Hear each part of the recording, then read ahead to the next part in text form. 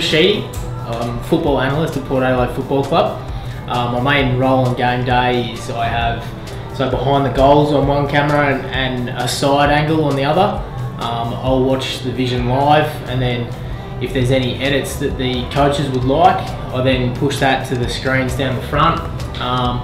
Or if there's any key indicators that we need to review, then they'll also have that at half time or at the breaks, post game as well.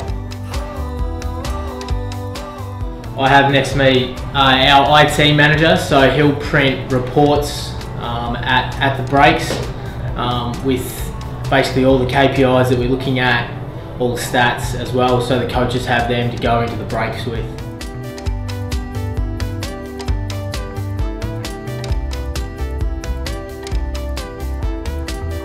So we've also got some computers down the bench where our development coaches or our ruck coaches as well can review vision during the game, which is pushed basically from our computers up here as well, so it's a shared function that we can do.